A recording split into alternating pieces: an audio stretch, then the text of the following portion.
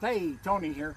I'm sitting outside out in my backyard this morning, and the reason that I'm doing that is because, well, the weather is beautiful, and I want to share with you hickory nuts. Hickory nuts are in the same family as pecans.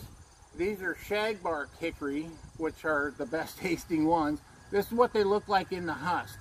And when the husk has clear division lines on it, and when they start to split open, the nut is ripe and they'll drop to the ground. Now, what I like to do when I'm processing them is do what's called the float test.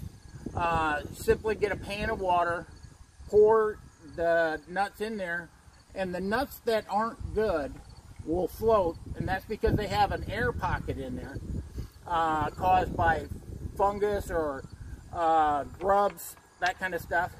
And you just take those out and put them off to the side. You're not going to use those. You're going to use the ones that are down at the bottom. Now, I've got some here that are already cracked, and when they're cracked and they come out, they look like this.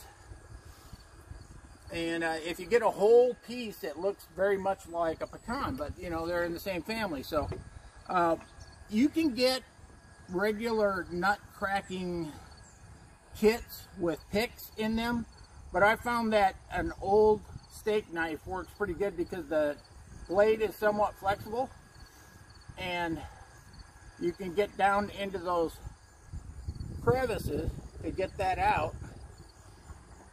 But I do recommend a good strong pair of nut crackers. I prefer these because it's got a wider handle, and some of the nuts are, I'll be honest with you, a little hard to crack open, but it's well worth it. There's a ton of stuff that you can do with them. You can put them in brownies. You can do all kinds of baking with them.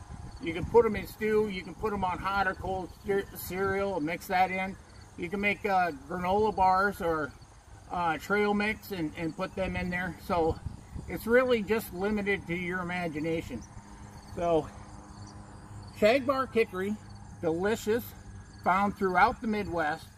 And while I have you on here, I want to also remind you that if you're seeing me on Facebook, go over and check out Midwest Wild Edibles on YouTube. There's a lot of back videos that you may not have seen yet, and that kind of thing. Remember to like that and subscribe. It doesn't cost anything to subscribe to YouTube.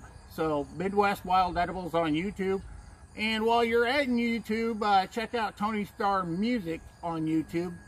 Like that also, subscribe to that, and you'll catch new videos and stuff like that.